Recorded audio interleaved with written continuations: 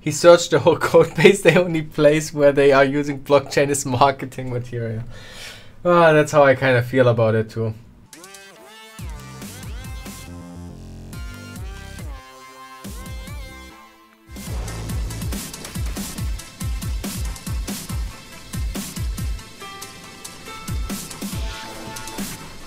Anybody want pizza?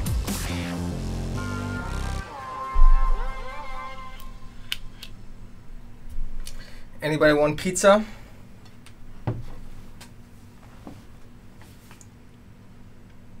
Welcome back to the stream. I haven't eaten yet, so I brought pizza. And I thought I can show you how to cut pizza the right way.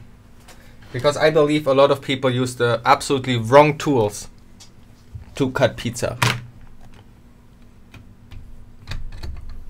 So, let me show you how to properly cut pizza. The wrong tool people use is the pizza cutter.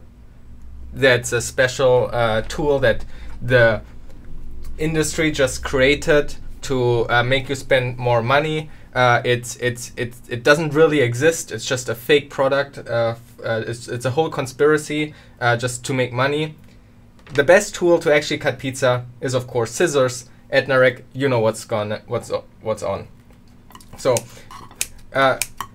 cutting the pizza like this, so much easier, so much simpler.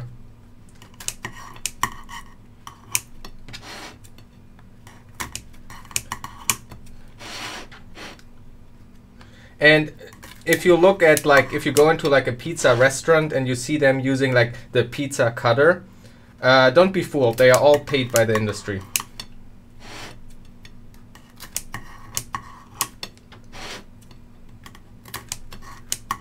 It's all one big conglomerate. There are no independent small pizza restaurants. It's all big chains and disguised under different names. And they get orders from the top.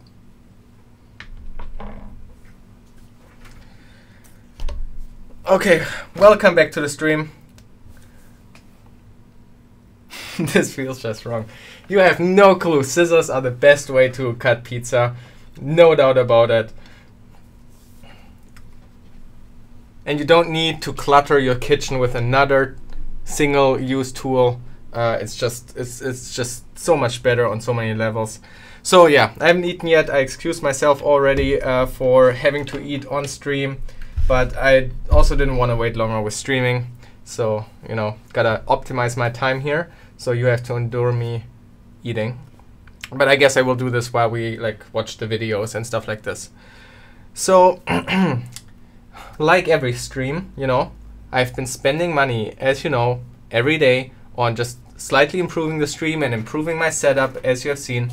And so today I got another LED panel that is now hanging here in the top. You don't see it. It's attached to the arm where this overhead camera is attached to light up this area here, and I think it makes the camera generally look better. ASMR eating stream. Yeah, the FLIR works now. Maybe I guess I can show you the current progress where we are at while we also use the FLIR. So I got an exchange unit, or like I returned the one and ordered a new one, and this one so far has been working. Okay, so quite happy about this. So let me show you. I have here this white thing that you see here attached. This is my phone, and this here is the FLIR camera. This is attached to this whole setup here with like an attachment arm. Man, it's fun to spend the money on stuff like this right now. Okay, so let me turn on this screen here, and I guess we switch to the overview right now here. So there you can see the FLIR camera, and when I now turn on the power of our setup here, you can slowly see how the chips that are driving those LEDs are slowly heating up. So up here, this here is the... Oh, is it working? Ah crap, the streaming isn't working. Wait, why is it not working? Oh, fail. Oh, what a bummer. Now you don't see it heat up. I mean, we will, probably the stream is just effed up for a moment. Oh, we need to reset the wires, of course. That's what happens when you cut. Yeah, I'm sure that's punishment. I told you it's a conspiracy, you know, they are onto me right now. But it doesn't perform any traffic. I wonder, did it get a different IP? Okay, maybe I just restart this phone. Since when does Twitch use this graphics when stream breaks? Oh.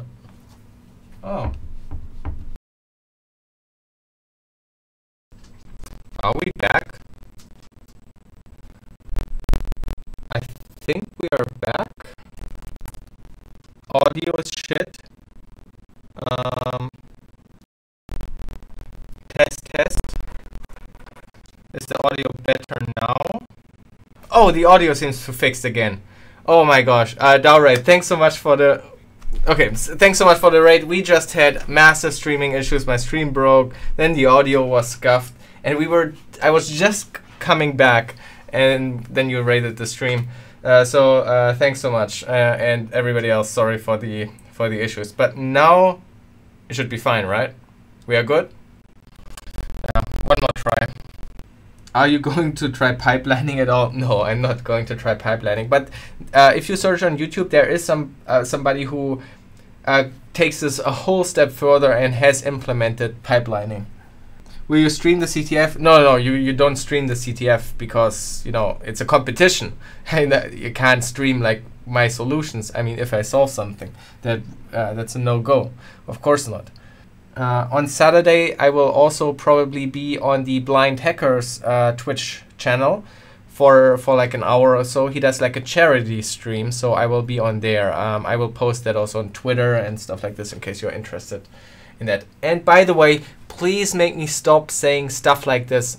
I keep editing my Twitch like stream highlights kind of thing, and I say this all the time, and it's so bad.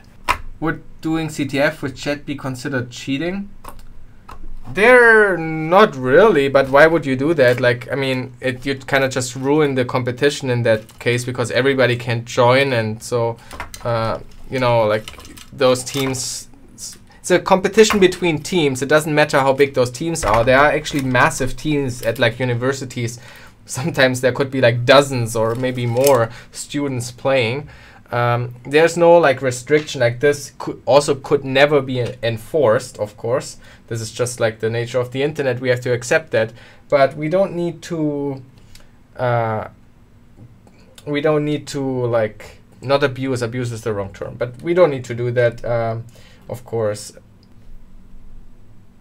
Oh, I was just confused why Ben Eater has here more connections than I have, and I just realized that these inputs to this chip obviously have to be mirrored to the same chip over here. Ah, crap, overhead.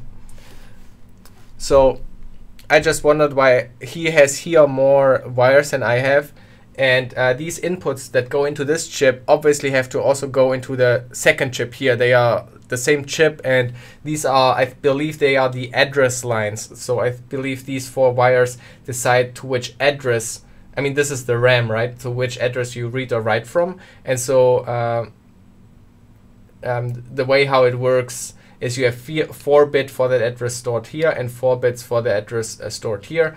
So together they are then 8-bit, a byte. And so you need to mirror these. So we need to make these wire connections here right now. But also let me pull up the schematic again of this chip just to be sure that this is exactly what we are connecting. So this is Ben Eater's website. So you can find here his whole thing. Usually when I buy laptops, I always buy them with preferably like a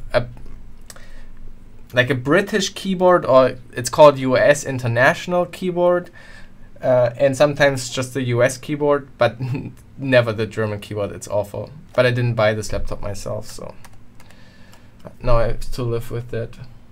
Do you compare the prices from Reichelt and Conrad? Do you know what is cheaper? Absolutely not. To be honest, I don't really care about it. It's just like, at this point I don't care about it. When I was younger, I definitely cared about it because I didn't have enough money. But you know, like 1 or 2 euros more don't really matter to me anymore.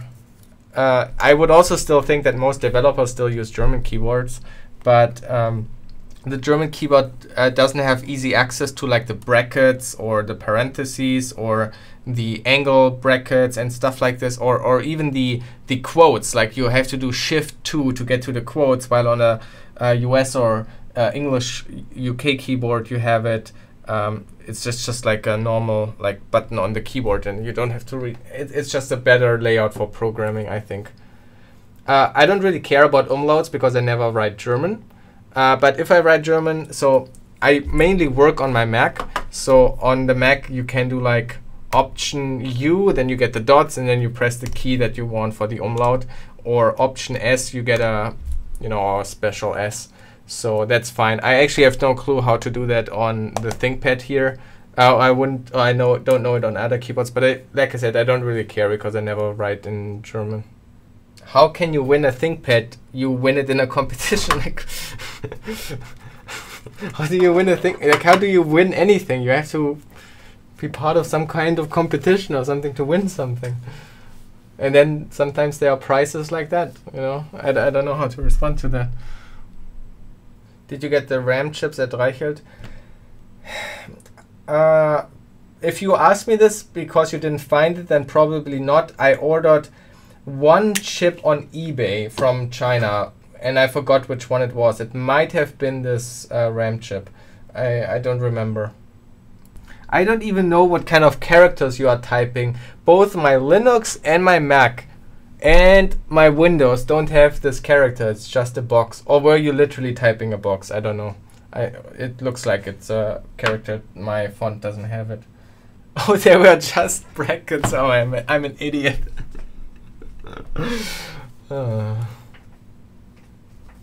Square brackets. God damn it. Oh, I'm so hungry. Did you find interesting to code? Why you prefer security over programming? I think programming is very much part of my security work. I write scripts all the time and have like programming projects. I've been programming on stream even here. I started making a website again. And I have been, like, programming is how I started. I love to program at home as like a teenager and went to study computer science at university because I wanted to become a developer. I just happened then to stumble into security. So yeah, and to be honest with you, I still see my future could be a programmer. Like, this is not something I don't want to be. I actually prefer being a programmer over being like a consultant who has to travel all the time, because a lot of security jobs are like where you have to like travel to clients all the time doing consultant work, and that is not like, I don't want to work like that. So my alternative to that world would be to just be a programmer again. This is wrong. There's only one A0 line. I'm such an idiot. What the hell? What am I doing? So my alternative is definitely being a programmer. Did you try to apply for full-time jobs at company like Facebook, Google? V8 team is now in Munich. Cool. Not really. When I only applied like to jobs once, and that was during when I was still in my bachelor's degree. So this was not even when I just got barely into security, like casually with CTFs during that time. So I wasn't very well experienced yet, and I applied to like some other company for web development. I didn't, and actually I tried out the Google interview also once, but I failed already the first telephone interview. I still remember the one question that just blew me away, what kind of stuff they want to know. And since then I've been like paid attention to like learning everything basically. So on this telephone interview, they asked me, what is the Linux syscall that returns the most information or the most data or so about a file descriptor? Or file descriptor. I forgot which one it was. So what is it? What syscall? Just Google it. That's the answer. Yeah. What syscall returns the most information about a file or file descriptor. Yeah. Bang Pow got this job. Yeah, now I know that. Since then I know that. Back then I thought, holy shit, they are asking me about syscalls. I barely know about open. Like, how the heck am I supposed to know other syscalls? Like, what is this? Yeah, so that kind of blew me away what they want to know.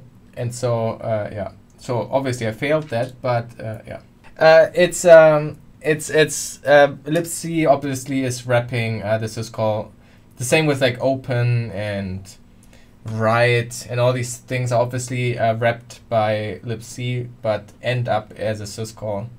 They are pretty much, you know, they're just a wrapper, but they reflect the underlying syscall. The role was the site reliability engineer, which is a pretty tough position as far as I know too.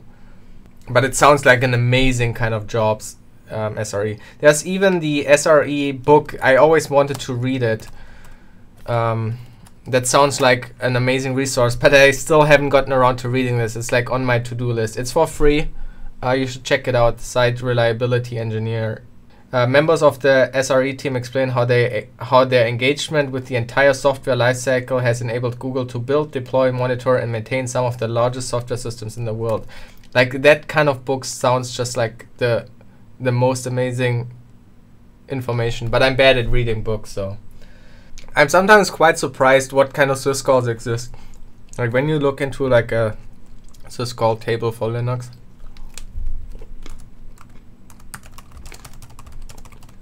I got pizza over my laptop.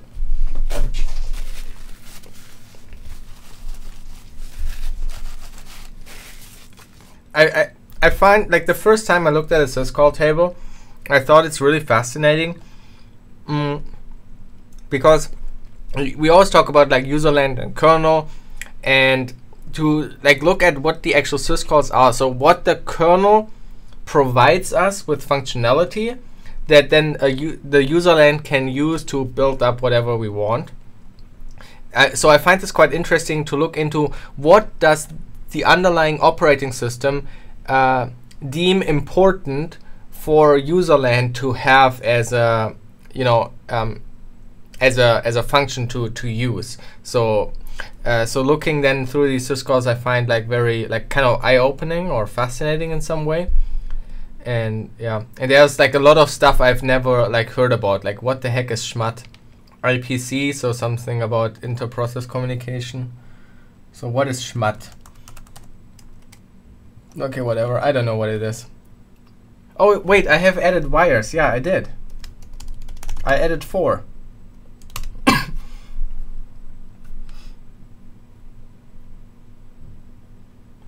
I've never looked at RISC-V, so I have no clue. But I mean, in terms of opinions, I don't know. Like it's good that we have like open architecture and then people are experimenting with different architecture. That's always good, I think. I don't know. I think there is a code review Stack Exchange page. I think Stack Exchange code. Ah crap. Stack. What the fuck is wrong with my keyboard? Stack Exchange. Yeah, there's a code review Stack Exchange. So there you can always post your code and have people review it. You don't want assembly programming. I think assembly programming might make more fun when you try to write shellcode for an exploit. Then you have like some cool motivation about it, I think. So maybe look into that. So these are the 8 data inputs now to the memory. So we've got our address lines, which I'm going to hook pin 3 on both of these chips together. So we need that too. What's the big tool for cutting the wire? It's not for cutting wire, it's a wire stripper. There's currently the first episode about the wire stripper epic story on my liveoverflow 2 YouTube channel, if you want to learn more about what it took to get here. Okay, so let me get, I guess, this kind of out of the way. Wow, did it? Oh wow, it's warm under here. It heated up also below it. this is where the air couldn't like cool it so well. So now, so I mean they warm up, but when you look at the temperature scale on the side, the maximum temperature it measures right now on here is like 34. So I mean that's perfectly fine. I would be worried if that number would, you know, climb up to like 40 might also still be fine, but like if it would climb much higher than that, then I would worry. No worries, the ASMR stuff will come on Live Overflow too. I was thinking of starting this project too, but I don't have any of the big tools. Probably will just use scissors that I use to cut pizza. That's the spirit. That's the spirit. Good idea. I just noticed something.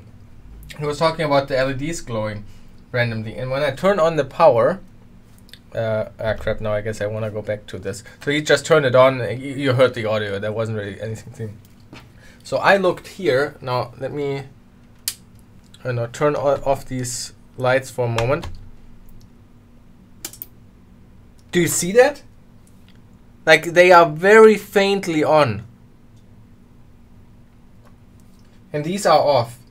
But they shouldn't be so faintly on. That doesn't make any sense. They should be, like we have connected the stuff also like over here, and they like not necessarily the same chips, but they were a lot brighter. So I feel like something is not correctly connected here, and that's why it gets like kind of like some I don't know if that's a correct term, like some phantom power, like these ICs are internally connected, so even if stuff is not correctly connected, there might still be current like through some resistor, can still flow through or whatever. It's on 0, that's fine. And after that we have out 0, and out 0 goes, after that we have data out again, which also goes to this chip, and then we have, however, the most mistake I would assume with the inverter chips, because these LEDs are basically connected to the output of the inverter chips. So I assume here to have the most likely mistake. Oh hey, Lana looks, are you streaming or done streaming or something? How did it go? I guess you will start soon maybe. When you were showing the thermal camera, the NOT gates were not warming up. That is a good point, even though they were theoretically driving the LEDs. Yeah, so welcome, Lana Lux. She is doing game development streaming. Has been recommended to host by somebody before here on the stream, so we have hosted her before. Looks like a really cool game, and game dev has always also something been that I kind of wanted to get into at some point, but it's so much work, like especially when you also get into the modeling of everything, which you do yourself, or I've seen you work on some of the models. That is crazy. I spent like 1 or 2 months ago, I felt like motivated to also get into game development a little bit, just to try it out, just to get an idea of what it is even about. Because I've never done it before. And then I tried out Unity, and I spent like really like a week almost every day on it, and I have nothing to show for it. Like that was clearly not enough to get anywhere useful with anything. Yeah.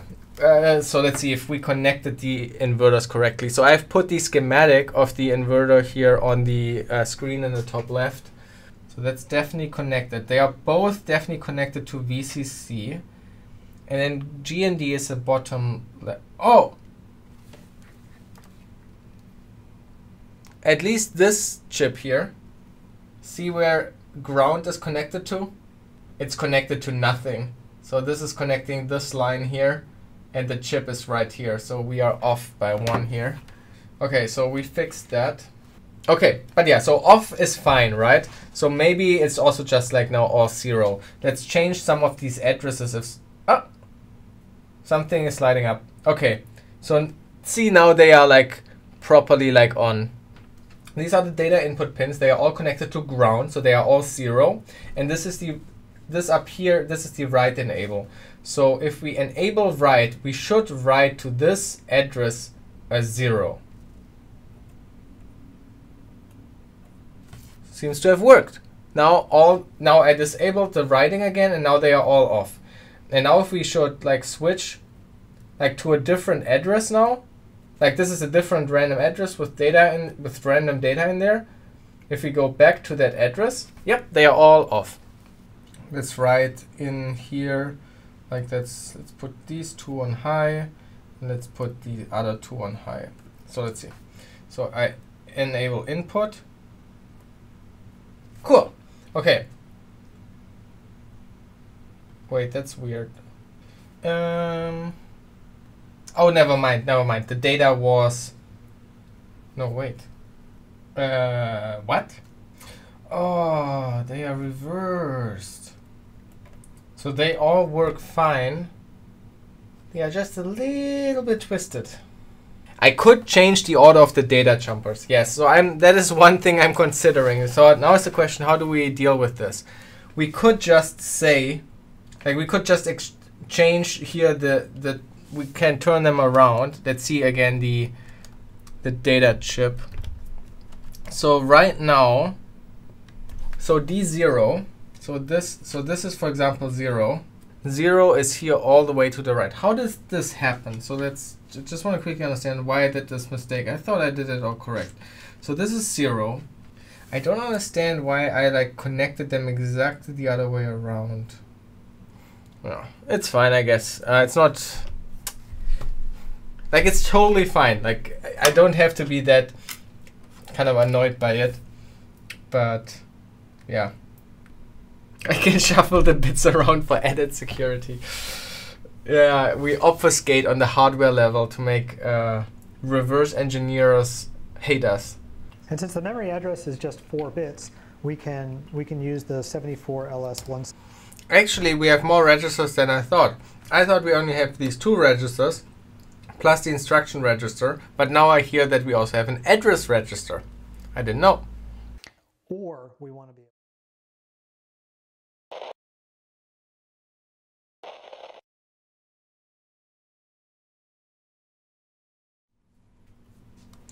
Whoa. Thanks, Marinthius, to fight off the sellout hacker again. I'm so glad he took over the stream again. Just when I was going to get my box cutter to cut the breadboard, he struck again and took over the stream.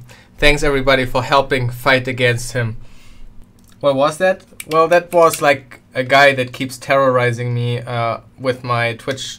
He somehow got access to my Twitch key, so sometimes he starts like streaming in between, and his handle is sellout hacker. How do we fight against him if we solve those hackers? Well, he's not the smartest. That's why we always beat him.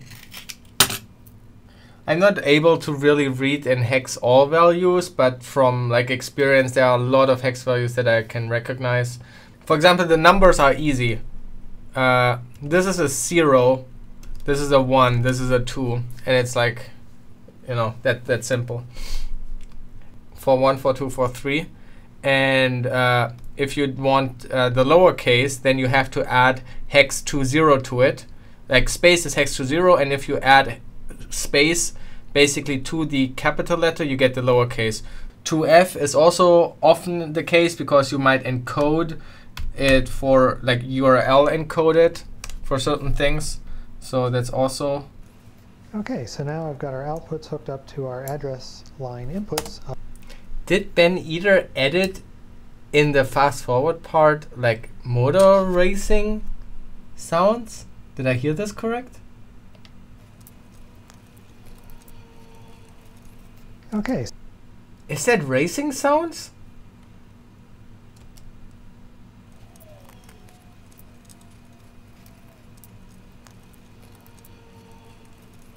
Okay.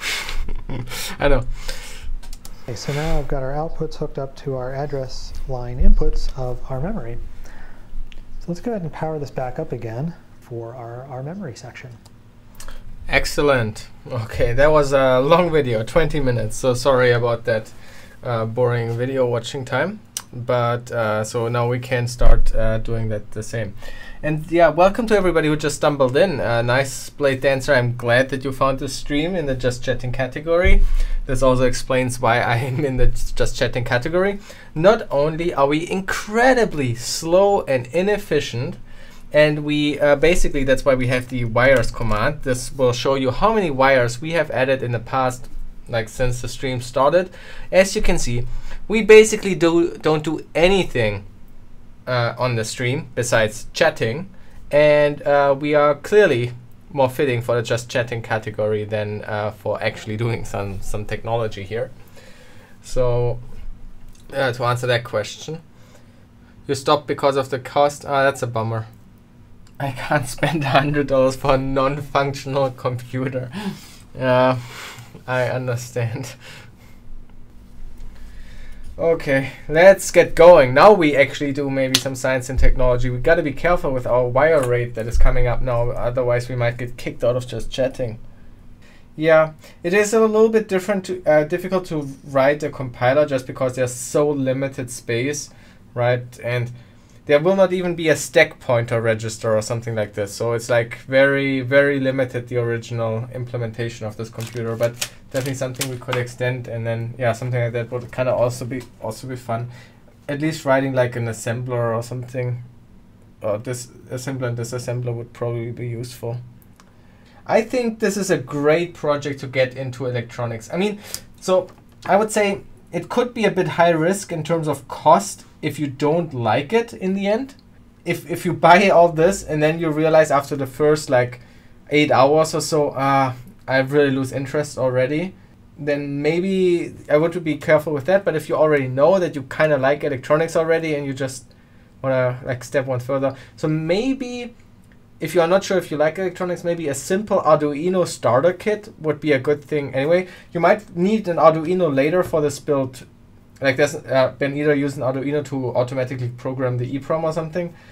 So you need that Arduino later for this build, or can use this Arduino later for this build anyway. And getting like an Arduino and a breadboard and some jumper wires and some LEDs, or like there are these Arduino starter kits with just a couple of things inside, and try out a couple of these applications to first see if you like it before you spend like $250 or even more for like a multimeter and whatever else you still want.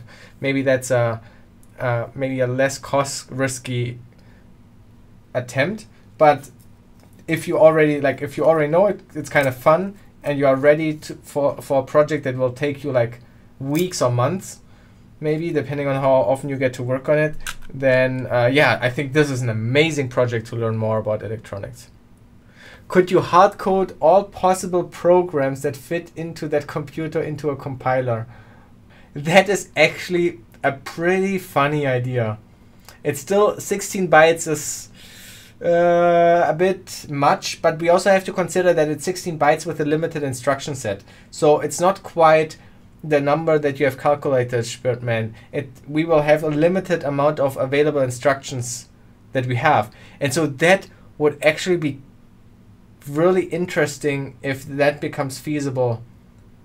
It's probably still too big of a number, but it's 16 bytes of RAM that is used for program and the program memory. And especially if you have like an intelligent brute forcer, then you can already like discard a lot of attempts. Like you can already have some heuristics when you are generating those brute forcing programs that throw away any programs that would like crash or be invalid in a way anyway. So for example, anything that starts with a halt instruction, you can like throw away. So you already, you know, basically you are only brute forcing 15 bytes at this point.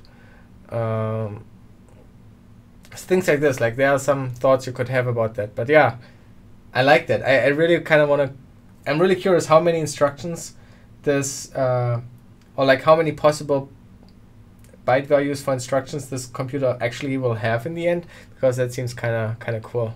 Not trying to solve the halting problem, just throwing out the obvious things that will halt. By the way, who's playing the Google CTF this weekend? I think it starts tomorrow. I definitely plan to play, but I don't know how much time I have, because on Sunday I have to release my next video. On Saturday I will be streaming, and I still have to prepare that stream on for the Blind Hackers charity stream. and yeah, I have a lot of other small stuff to do, and I kind of also want to continue this build. This is really fun. I kind of want to continue this too. So maybe I take like a little bit of a break of the CTF to stream. So I might not play it extremely seriously. We will. I'm not sure yet. But how about we all look at least at a couple of challenges, or like one challenge or so, and then we can, when the CTF is over on like Sunday or Monday, we can talk a little bit about the challenges. We can together, like if you didn't solve something and you try to read some write-ups and you didn't understand them, then we can kind of like look at them together and can see if we can together try to understand them. Stuff like this. I think it would be kind of fun.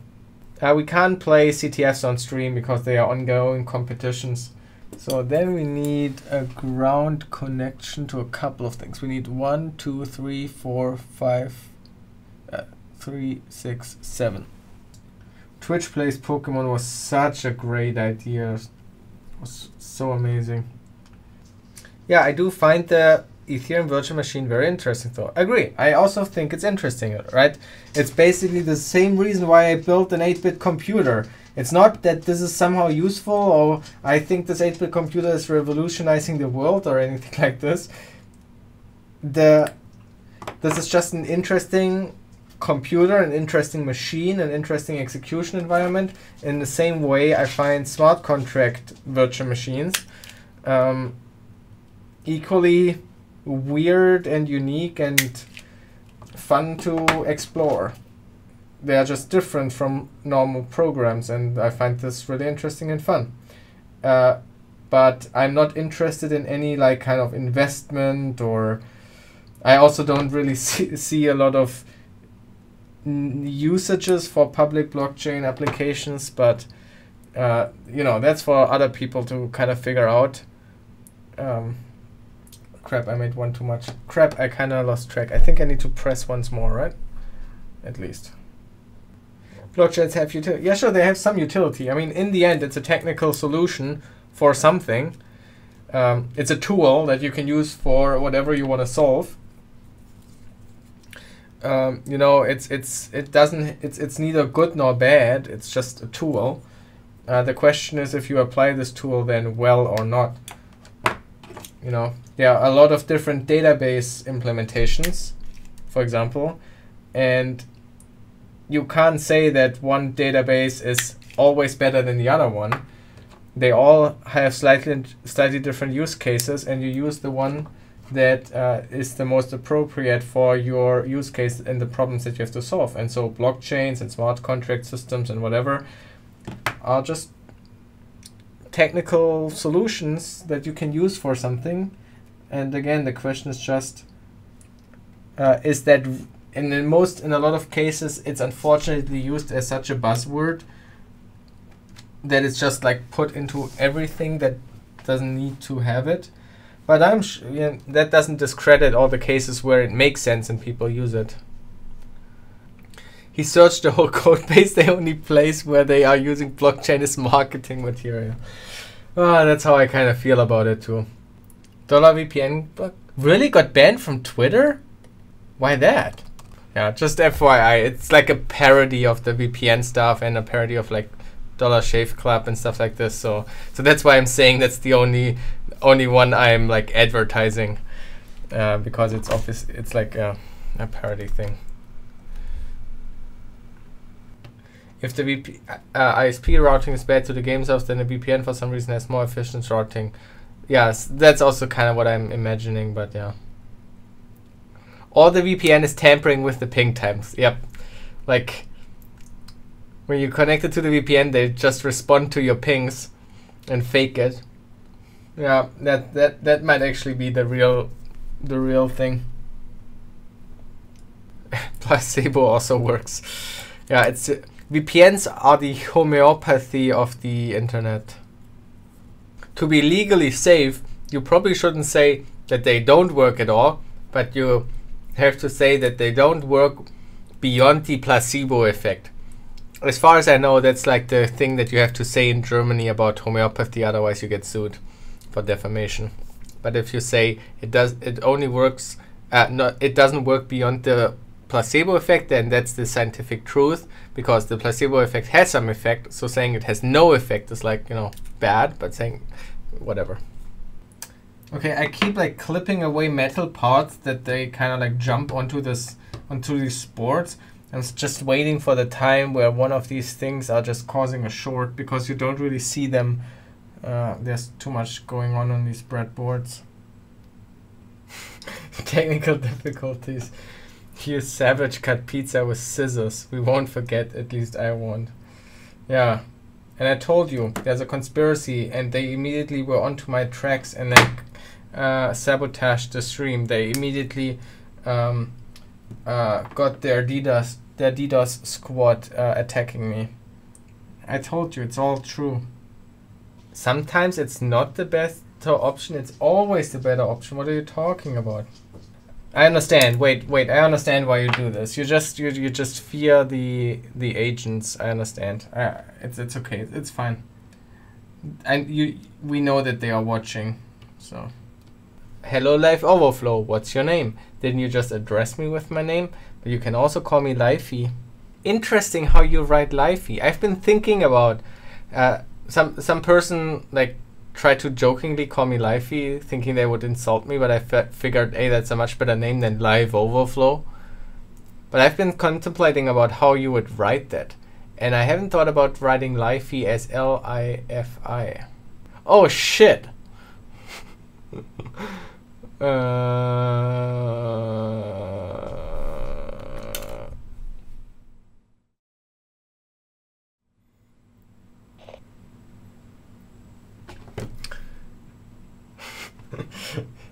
Sorry for that. I just panicked because of the real life connections that suddenly appeared. What that was Sellout Hacker who took over the stream again. He keeps disrupting my stream and I can't do anything against it, and it sometimes happens. Yeah, he's using a VPN. He's like a step ahead of me because I don't use a VPN. You got an old account compromised also by Sellout Hacker or by somebody else? What's the high-pitched noise in the background? To be honest, I don't know. It could be basically any of these power AC adapters I have here. There's a lot of devices with AC adapters right now in here. Oh yeah, but this is quite significant. Wait, let me figure out what it is. Is this here? Oh yeah, it's the it's the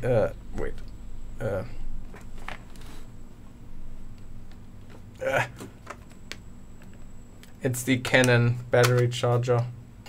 Adversarial machine learning is so fun. It's always so fascinating how they like just flip like in a couple of pixels in a picture and it's like recognized as a dog and not a cat anymore or whatever. And machine learning works so well, and then you see these adversarial machine learning attacks and then you think, oh man, this is all so fucked. I just cramp up my mechanical timer.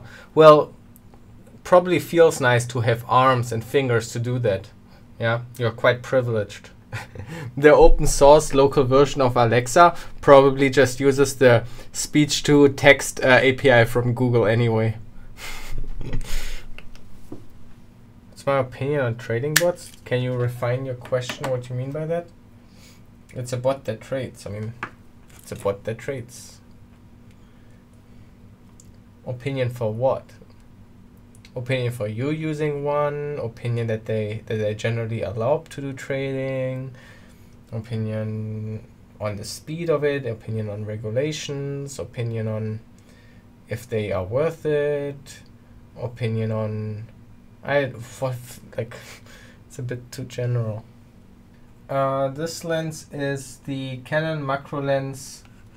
It's EFS because this is a what's the other? There's full frame and what's the other one? Cropped, because it's a cropped. So macro EFS 35 millimeters. Okay, I do have a opinion about computers. They are pretty cool. There it's less nuanced. What are you going to do if you fail your masters? celebrate that I'm done. Well, probably I would try to like do it again or something.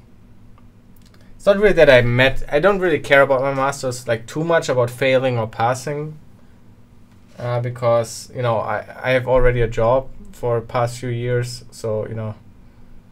But also, yeah, correct. There's no failing in a thesis. Like, to fail a thesis means I'm not handing it in, basically. Like, if life just turns 180 for whatever reason, or I keep doing this on stream instead of writing thesis, then I might not turn it in. Or it's a plagiarism. Yeah, but that's so lame. Like, I prefer to not hand it in than to plagiarize something. It's like the lamest thing you could do. Now we need yellow LEDs. And then we are hopefully almost done. This is the data selector multiplexer. Y4 as an output. This output goes to an LED. Then we have another input A coming from the dip switch, input coming from the transceiver, and the output Y3 is going to an LED. Now let's move on to this chip here, just to make sure that there the outputs are connected correctly. This is this chip here. Now this one is pretty simple. We already know it from other stuff. Should be probably fine. So we have connected VCC. We have connected the direction. Let's see. Okay, M and N, I don't know, but they are ground. We can check in a second what they are for. We put them to ground. VCC is over here. The clear is currently not connected, but that was also what Benita mentioned. Up here would be the data in, and then out down here we have the data Q, the data out, starting here, 1, 2, 3, 4. Then we have the clock input, G and D, and on the other side we just have the inputs and these G, which I have no clue what it is. So M and N, what is that? Speaking English is tiring. I guess. I mean, I speak English all day long, so it's nothing out of the ordinary for me. I mean, I guess I don't speak English all day long. I mean, here I'm quite extensively having a conversation and speaking, but yeah. I think it's more like the amount of speaking at the same time trying to do something. It's just pretty draining. CO2's level rising, climate change increasing, flooding, water at my feet, drowning potential. Okay, wow, I cut this wrong earlier, but now it fits perfectly for this connection here. We need someone to rewatch the whole stream to confirm the amount of wire count is correct. I think we had actually quite some success today with the thermal camera, that it showed us that these XORs, oh wait, what was the issue earlier? Yeah, right, that showed us that something was kind of wrong there, and then I noticed that the GND was not correctly connected. That was kind of cool. Those hand-shaped components look shorted. It's heating up so fast. It looks like it's heating up a lot, but look at the temperature scale on the right, like here. You know, like here, this temperature scale there. Then you see that the minimum temperature is like 26 and the maximum is 32. So these are not really hot. They are just a bit warmer than the surrounding temperature. And so it's noticeable on a thermal camera, but it's actually like not warm, not even warm to the touch. Can't really feel it. But it would, if something was like really getting really hot, we would definitely notice it. Okay, so I forgot how this works. So this, we have the green LED and we have the red LED. Maybe dodgy? Yeah, okay, the clear is just dodgy again. So I must have moved this, which then cleared this register, because this is directly the output of this register there. I mean, we can have a quick look what will be the next stuff for next stream. It's like the red one, just with 8. So we do that. But there are 2 videos, so I don't know what else is coming after that. So there are 2 more parts after this one. No, wait. Oh, no, we watched part 2. No, we watched part 2. That's the one we are currently watching. Okay, so there's one more part to build the 8-bit one, and then we have a RAM testing and troubleshooting video. Where were the user experience designers of the Google CTF when they designed this? Registration opens. My God. Who cares about when the registration opens? Why is this important? Oh, so it starts like tomorrow night. So basically exactly in 24 hours. Yeah, so then I will probably stream before it starts, and then I get off when it starts or something. Like I said, if you play the CTF and attempt some challenges and look at the write-ups afterwards, like on Monday or Sunday or so, probably not Sunday, but on Monday or so, we could maybe even chat about it a little bit. The Google Capture the Flag is like a hacking competition. There will be challenges. If you haven't heard about this before, it might be a little bit hard, but they might also have a beginner's track again. I'm not so sure. I'm not sure about that. Do they write anything about that?